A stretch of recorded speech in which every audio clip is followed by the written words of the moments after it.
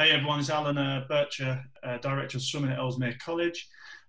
Today we're kind of taking a little bit of a different route. We've got Neal Studd from FSU with us, and I know Neal from a bit of paper actually. I was chasing these records that have been set at Suffolk County Championships, and every name was N Stud, N Stud, N Stud, and so Neal was born in Ipswich. Or swum in Ipswich as a club swimmer, and he went out to the States on a scholarship system. He went through the NCAA system, and he's now coaching out in America. He's coached at World Championships in, correct me if I'm wrong on these, 2011, 2013, 2017, and he's on an Olympic team coach in 2012. And so what we're going to do today is we're going to have a bit of a look at kind of what it takes to do that and get it from someone who's done it and been there and come from a British background to that. So firstly, welcome. Hi, Neal. Yeah, thanks for having me. It's fun to be here. Appreciate it.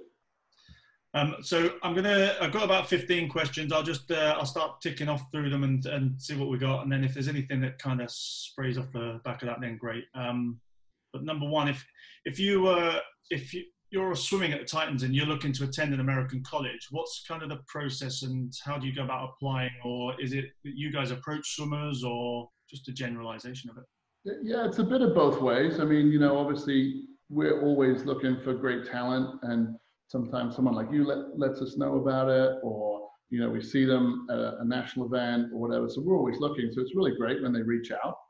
I know there's lots of agencies and things like that some folks use, and to be fair, I don't know that you really need one. Quite often it's just great to get an email with a one-page profile of, hey, here's my grades. Obviously, being English, I know all the system there, whether it's A levels or GCSEs. I think it's changed now, isn't it? From GCSEs, they just changed that. Didn't they change the grading systems? Yeah. So maybe I don't know anymore. I need to look it up. But but it's just good to get all that stuff, best times, a little bit about your background, and I love looking at race video or training video or something just through a YouTube link, and so we're always reaching out. They can reach out to us. So I mean, it kind of works like that. And once you've kind of had a few conversations, then we can start talking more about applying and getting into school and all that stuff. And I mean, the whole visa situation is, there's several steps to do. You got to go to American Embassy and get a visa and all that good stuff. But that's all once you're admitted to the university. So there's quite a lot on that end of it. I would just recommend that people just take one step at a time. And but in terms of contacting, and we always ask kids, how do you like to be recruited? Do you want to hear from us every week? Do you want to hear some emails? Like, we try to work with the athlete and figure out what their preferred method is. And so once that kind of initial intro has been made, I know that I've got quite a few of the swimmers who will have an interview or a chat online or a WhatsApp, and it's just an ongoing conversation. Is there anything you're kind of looking for from them at that point, or is it just to make them feel comfortable about the program and give them everything that they need to know to make the right choices? I think we're looking at lots of stuff, really. I think the first thing is, are they really going to fit in here? I mean, we've had really good athletes come before. I mean, we have, and maybe they just leaving home isn't for them. Like, they might want to stay, in England. We had a girl recently from Denmark who just loved everything about Denmark and spent a year with us and went home to Denmark. And it was okay, but that's not what we want. We want 4 years really where we can develop people and learn about them and do everything we can to make them faster. So, I would say I'm looking at that, especially is this the type of personality that's going to do well in the US, do well away from home. Ironically, when they've been away from home already, like at Ellesmere, it's kind of really prepares them for that. It's the kids sometimes that haven't been away at home at all that sometimes you're a little bit worried about how they're going to do away, from mom or dad or whatever's going on. But, and then I'm looking to understand about their background, for me, I hope they've got a great aerobic background, a base, and they've done a bunch of stuff, but they're not burnt out. And that's a fine line too. So I'm kind of looking at, okay, they've got a great background that we can work with, and they're not going to get, killed over here or whatever, but at the same time, is there still something left in the tank, some areas that we can work on, some skills and stuff to make them better? And that's where we talk to folks like you and do our homework too, because you know, it's intimidating sometimes for a 16, 17-year-old to be on a Zoom or something like this and try to figure out all those questions. So sometimes it's really great to get the background from coaches. And really, are they going to be a good teammate? Are they going to be someone that adds to the culture of the program? You know, obviously, you know, it's a very team concept out here. It's an individual sport wrapped up in a team concept. And just day to day, is it someone that, you know, we want to be around, we want to work with, and have fun every day with? Yeah, I like that. I know that it almost replicates exactly what we've spoken about previously. Is that I found it really good from your program was that you picked up the phone and we've got Phoebe and Pia coming over in August, and you picked up the phone and you said, "Tell me about Pia." And basically, I don't really care about her swimming. I just want to know about Pia. And tell me about Phoebe. I want to know about Phoebe. And I really like that concept of thinking about this person and how we can help develop them, but also develop their swimming. I thought that was excellent. It came across really well. I don't know if you're just trying to put a show on for me. But, You know, I think it's not for everyone sometimes. I mean, I think there's, you know, there's great centers in England, and there's places to go, and great coaches everywhere, and bad coaches everywhere. You know, America's huge, right? So there's like so many options and so many places that, you know, I landed in Florida, which has always kind of been a godsend to me. I love the sunshine, I love the beaches, and you know, like there's places I think in Florida, in the U.S. that just wouldn't have been a good fit for me. And I wouldn't have been as happy, you know what I mean? But at the same time, there is a type of personality that can travel, experience the culture, understand that, like, yeah, not everything's great somewhere else or better somewhere else. It's stuff that you miss from home, but that's part of kind of the traveling experience a little bit. yeah. And if you're based in the UK and well, I guess at the moment maybe virtual tours or however it may be done, but how does it work with visiting programs in the States? And are you allowed, is there a limit on numbers and time spent at programs? And just run us through that. So obviously with the way budgets are, I think things might be changing a little bit after this pandemic. But typically an athlete's allowed to take 5 official visits to 5 different schools if they want. Now it's pretty hard to take 5 visits from the UK to the US. You might get, you know, maybe 1 or 2 together. You know, you go somewhere, I don't know, Thursday, Friday, and then somewhere else Saturday, Sunday, and then come home. Because you're only allowed to spend 48 hours on campus at each school. So you're traveling 8-9 hour flights, and then you've got 48 hours there. It can be tough. I'm always a big fan of visits because it's a 2-way process. We get to know them really well. They get to know us. They get to see what this is all about. They get to talk to the kids on the team. You know, do they feel like they fit in? See the campus, see everything. And, you know, I'm a little biased, but you see the beautiful 50-meter outdoor pool. We've got a nice 50-meter indoor pool. Like, you know, when they see the 80,000 seat stadium for our football team, like, it's like, wow, this is, you know, it really is a different level when you see it. So I'm always a fan of visits.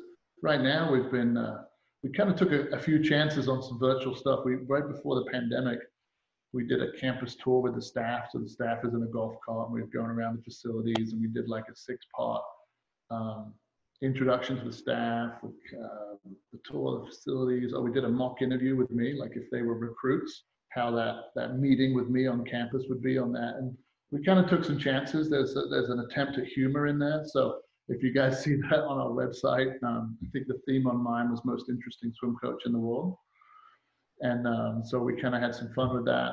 There's me benching and doing stupid things and downward dog. And so like it's, we try to just show that we're kind of a fun staff and it's not all super serious. But those virtual tours really helped us. We've got, I think, 4 transfers from different universities coming in that never visited us because of the pandemic. And they saw the tours, they kind of Zoomed with the team and did some stuff. So it has changed a bit with this whole pandemic, but when things get back to normal, I still think visits are really important. Yeah. They're expensive on our end. If someone's flying you out to America, you know how serious we are about you. But at the end of the day, can you fit in with the team and can you fit in with the coaches? The number one reason kids transfer or go to a different school is actually the connection with the coach. And so I think especially girls really look to connect with the team, but they should also make sure that this is a staff and coaching staff that they can be around 4 or 5 hours a day. It's kind of a joint together one here. Is as US programs, do you need target times, or do you have a time that you look for them to get a decent scholarship? But in addition, if you have a swimmer coming from the UK with those times, is there anything specifically you look for in a British swimmer? Because we're kind of a little bit different in terms of we're a little bit more withdrawn and not so out there at times. Yeah, I mean, I think we do have times, and then actually on our website under scholarship guidelines, I think you can go to that on our website. I think they're all in yards. We look at conversions. One thing that we often look at, UK kids is sometimes they swim long course as fast as they do short course meters. And sometimes it's just because they haven't rested short course meters at home. Like, when I grew up, winter nationals was a big thing. We always put up some pretty good, short course meters times at winter nationals. But, obviously long course is the focus of British swimming, and I get that. And so sometimes we have to look at the nuances there. Like, well, are they better long course, or are they just, haven't rested short course? So we look at that stuff. I was out in Budapest at, World Juniors and thought Pia had great underwaters, so she dives. I actually asked her, after the meet, I was like, did you used to be a butterfly? And she's like, yeah, I did, and I was like, oh, that's so random. I said, well, you dove in and the 100 fly just took off, and so there were some things there that I thought would transfer well over to yards. So, yeah, I mean, we do look at that athleticism. I think the sport is going into some different areas. I mean, Caleb Dressel and his like 41-inch vertical or whatever it is. We've been encouraging kids, hey, if there's something else that you can show us on a YouTube clip or something out of the box, if you can, dunk a basketball or do something fun, like to show us what sort of an athlete you are to kind of fill in some of those gaps, that's really exciting. I love watching, if some kids are doing some box jumps or doing something in the gym. I'm not saying you have to do that and, don't want to get kids injured, but if you happen to be doing it and you have it on video, that stuff's awesome to see. So, yeah, anything like that's pretty interesting. And I guess the typical season for you guys is different to the way that a British model would run. You tapped on it there with the short course. We pretty much now at the moment, we're September till December is a short course season. We then roll into January, we start our long course season, and we run from January till sort of April when our champs will be. Is a long course season, ready setting yourselves up to make teams or to get your qualifying times for the British Summers in July. So how does it look as a typical NCAA season in comparison?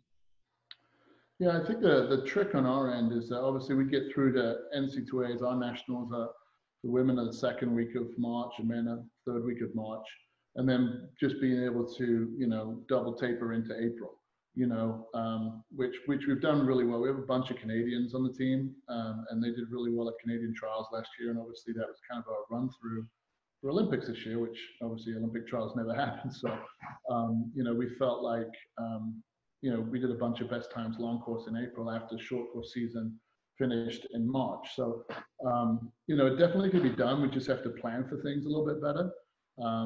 I would say for kids that come out to the US, when the season's over, I think, most schools take maybe 2 weeks off, but all the serious international kids just train through. So you've got to realize there can be some distractions in that period. I mean, spring break is, well documented in the US, and people are going to the beach and people are going on cruises. Well, back then they were, and, and different stuff. And so the individual just needs to be really focused on what they're doing. Would have, out of like maybe 60 kids on the team, there's probably 20 that are like super serious about their nationals at home, different countries, US nationals, Olympic trials. So it's not too bad, but if you go to, some schools where, got to make sure that coach is on board with that planning process and they understand that, I came over in hopes of making games and stuff like that. So I understand that, like, that's really important to international athletes, is that we focus and work back from their trials. The Canadians was, particularly tight. This was going to be particularly tight this year for Olympic trials. So we actually really took some off the table for a couple of our Canadian kids so that they would really hopefully pop at trials and just know that, there's nothing bigger than the Olympics. I get paid for the NC2A season, but when kids go to the Olympic Games, it still looks awesome for my program. My bosses love all that stuff. So we really had focused a little bit more on trials. And then, of course, it was all for nothing. All that work, right? At Florida State, are you coaching as relatively large groups, or are you coaching as individual groups? I guess you've got a big coaching team there anyway. Do you take them down into individual, like middle distance, sprint, and so on? Yeah, exactly that, middle distance, distance and sprint. Within that, we sometimes split up a little bit more, like middle D might split up into IM and freestyle, or IM stroke freestyle. In the sprint group, which I coach with Emma, who's an outstanding young lady that's from Sweden. She was actually on a relay and got a silver medal with Solstrom on a Swedish relay at European champs. She coaches the sprint group with me, so it's kind of like an ideal situation. So sometimes we'll go upper sprint, lower sprint, and then we've got a couple of middle distance coaches, distance coach, and then we have, I think I have 13 people on my staff. If you count, the strength coach, it's always around. It's his only job is men's and women's swimming. We have a nutritionist that's around, who'll pop in and out or whenever we need him. So we're pretty fortunate with what we have. So we do get those ratios into pretty small groups. And then, my job obviously is that I manage the whole thing. And while I'm focused in on my sort of 200 and down folks, it's really important that I get around to the other groups a little bit. And having Emma on my staff really helps me do that, because I can leave the group with her and everything's fine. So, just want to make sure I connect with those other groups and make sure, I like what we're seeing out of them. We sit around and talk about the plan and what we're doing every week. And sometimes me and the group coach don't always decide. And in the end, we do it my way. Standard. I get asked this actually, and I don't know the answer. Is what's the difference between a Div 1 program and a Division 2 program? So there's Division 1, Division 2, Division 3. Then there's like NAIA, which is not NC2A. And then there's junior college too, which is like a 2-year college. So there's a ton of options. So the biggest difference between Division 1 and Division 2 and Division 3, if you like, are different kind of rules. So if, let's say, you went to a center in England for a few years and maybe graduated, you could still swim Division 2 and be older. And the joke is sometimes you get like a 31-year-old on the block versus an 18-year-old. So Division 2 doesn't have nearly as many rules. Division 1 has more scholarships. Division 2 has a little less, and some schools won't have scholarship money. And then Division 3 is non-scholarship. But the interesting thing about Division 3 is there's some incredible coaches. There's some incredible programs. You look at like a Denison or an Emory, and they've got guys and girls that could easily be Division 1. It's just the school they really wanted to go to. I think, typically it's Division 1 is the kids are a little bit more about athletics, and Division 3 they're a little bit more about academics. But it's not really that fair, because you've got Division 1 has Harvard in it, right? And the Ivy League. So it's a bit of a mix-up in a way, but in general, obviously kids are trying to go to Division 3 schools are looking for those academic scholarships and trying to pay their way that way. So if they get a great academic scholarship, it might be as good as a D1 athletic scholarship. So, I can't, I want to say there's like 150 Division 1 men's programs and maybe like 250 women's programs in Division 1. And I'm not even sure about D2 and D3. There's a ton of D3 schools around the country. So, when you start looking at how many schools there are out here, you know, it can be overwhelming unless you kind of come up with a criteria of like, okay, well, hey, I'm just going to look at D1. And then even within D1, there's what we call the Power Five, which is the 5 big conferences. Yeah. And then there's what we would call mid-major, where I used to work. And, you know, the mid-major schools, like the school I used to work at doesn't have football. Well, football funds a lot of stuff that gives us a lot of facilities and a lot of extra money and training camps and stuff. So it's just a different experience, but maybe at a mid-major school, someone is like the big star and gets a full scholarship. You know, I swam at a mid-major school and that was a great fit for me. I was, you know, 2 miles from the beach in Florida and I was on a full ride and that was a good deal, you know. And then, so there's definitely trade-offs in the whole, on the whole thing. And I think at the end of the day, you know, Bob Bowman, who Michael Phelps' coach, he's a Seminole, he swam here. And, you know, I think he said it better than anyone. There's a place for everybody. You just got to get on the right bus. On that. And nitty gritty is medical care. We're obviously used to being fortunate having the NHS where we are. And I know that can become a costly addition in the States. Is that part of scholarships or deals within programs, or is that something that they take care of individually? You know, for us, it's part of our scholarship. We take care of it. At Florida State, it's about it's almost $4,000 US. So, you know, £2,500 a year. So yeah, it's something that you want to make sure is covered. I think every school deals with medical insurance a little bit differently. So like, that's definitely a question you want to ask and make sure you kind of get included. You can't be admitted to a US school without it. Okay.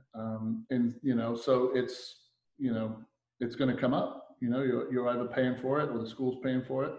But it's obviously it's super important. And it's the #1 question that mums ask me. Now I'm going to ask you the dad question then is, okay.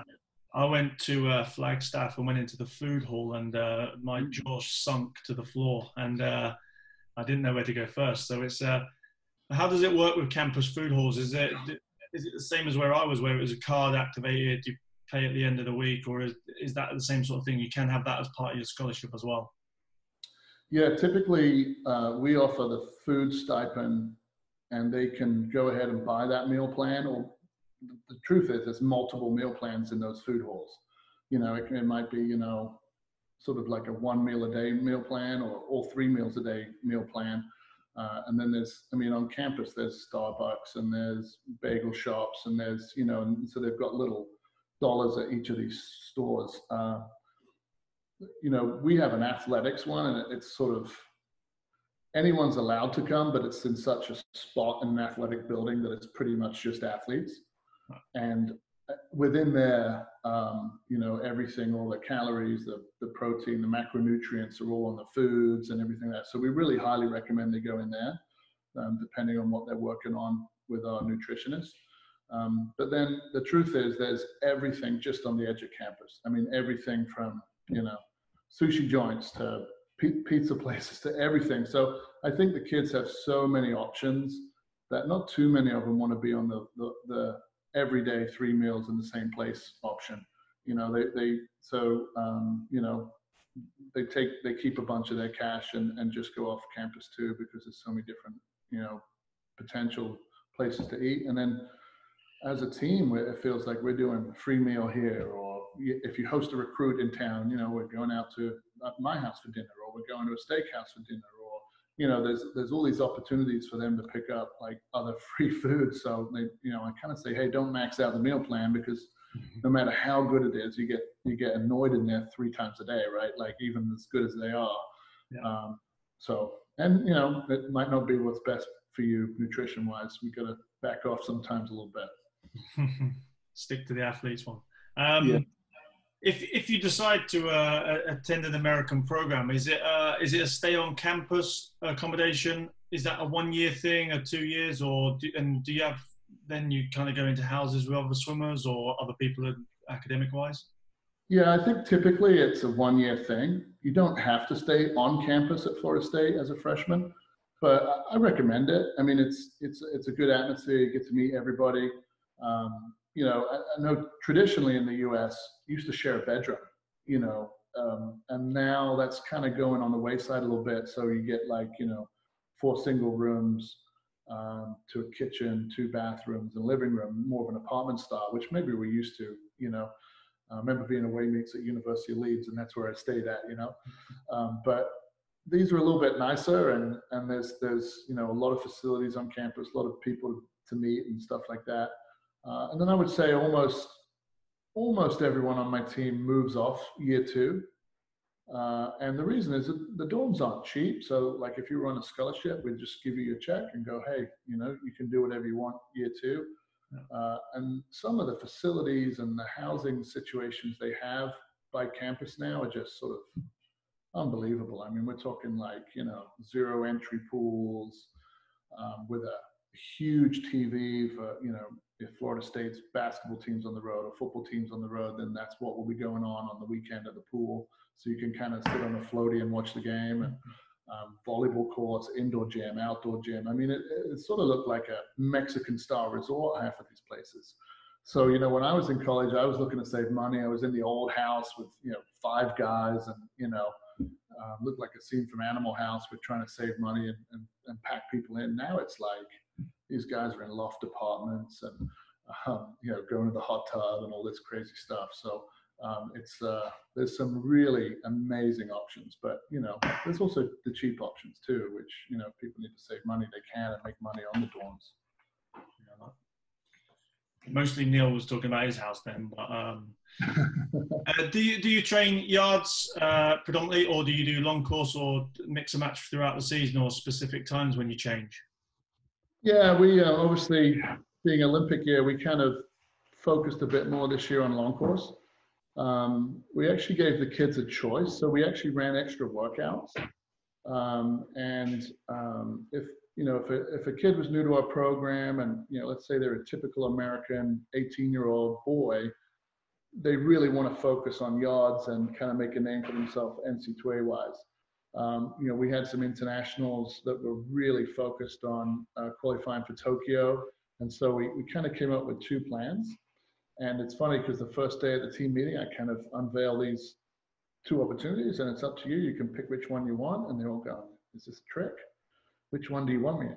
And I'm like, well, I really want you, you know, to be happy. Like, this has been, you know, I think we would have lost some kids and they would have redshirted and taken Olympic year off and maybe come back to us the year after if we hadn't, you know, given them this opportunity to focus on long course.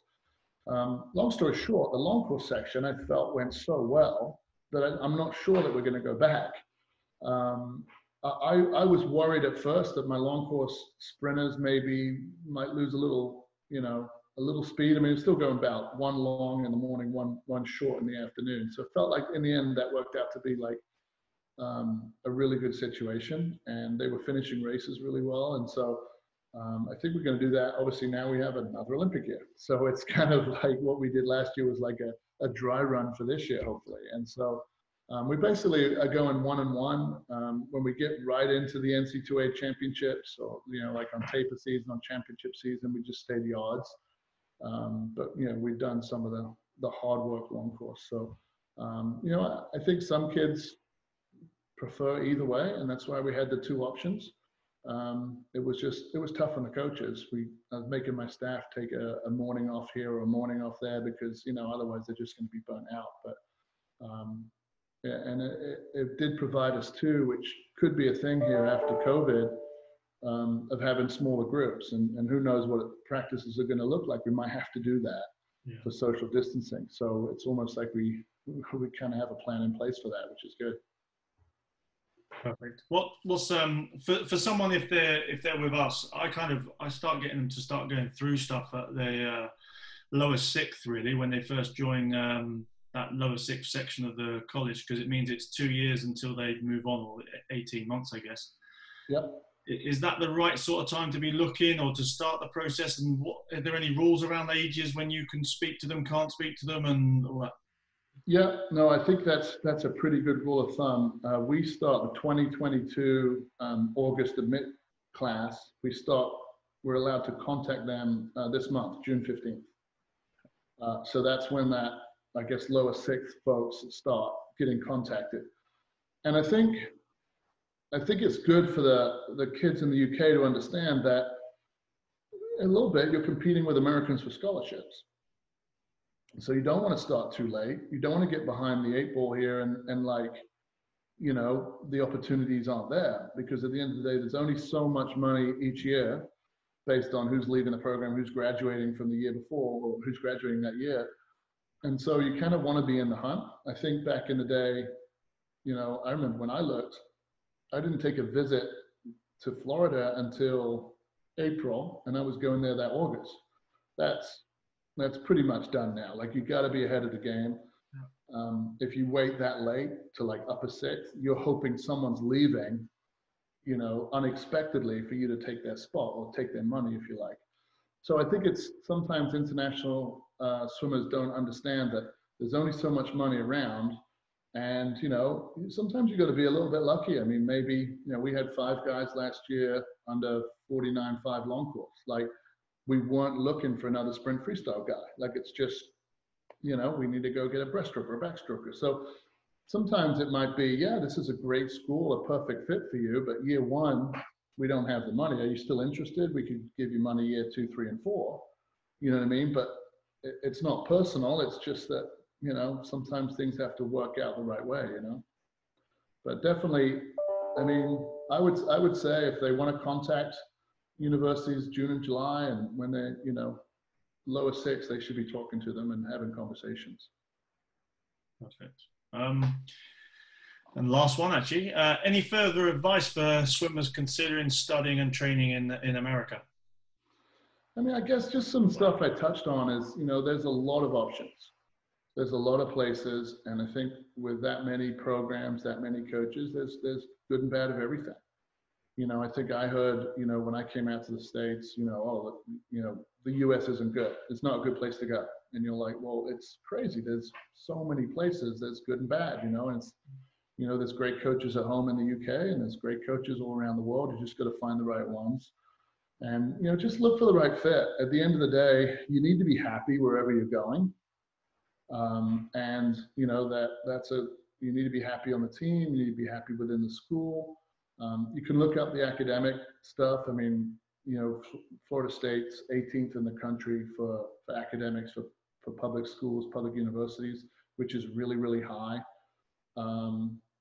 You know, that's important. I mean, that gives you contacts after college. It gives you more opportunities to get into grad school, things like that. So, you know, just kind of do your homework. But I think, like I said before, it can be overwhelming. So by the time you kind of narrow down, do I fit in on the team? Is it somewhere geographically I want to live? I mean, you know, maybe you want to be downtown New York, or maybe you want to be on the beach in Florida. That's a big difference. You know, can I fit well with the academics? There is a program that interests me. I wouldn't worry too much. Like in the US, the first 2 years of the degree are a bit more general, and then the last 2 years are perhaps more like our degrees back home. A bit more specific. So, you know, if you go to a bigger school, you do have more options to move around. You don't have to just pick a degree and that's it. You can kind of actually declare what you want, like maybe after year 1. So there's maybe a little less stress on that, but it's nice if you know you've got 2 or 3 options and your school has all of those options. But at the end of the day, you've got to be happy there. Otherwise, the swimming, the school is just not going to go well. So find somewhere you think you can be happy and fits you and fits your personality. That's great. A thank you from me, really. I think we kind of needed to hear that as a program, and we've obviously got a good link with ourselves at the moment, and I hope that continues and we can keep sending some swimmers to you, Neal. Well, that's great. We're excited. My big thing is I'd like to get home and get over there and see some practices and spend some time with you guys. That'd be fun. In our little 4-lane 25. It's amazing what you guys do there. It is. Like I was telling you before, I feel like it's like my dad was a boxer, so I feel like it's like a tough gym, you know, where work gets done. I like it.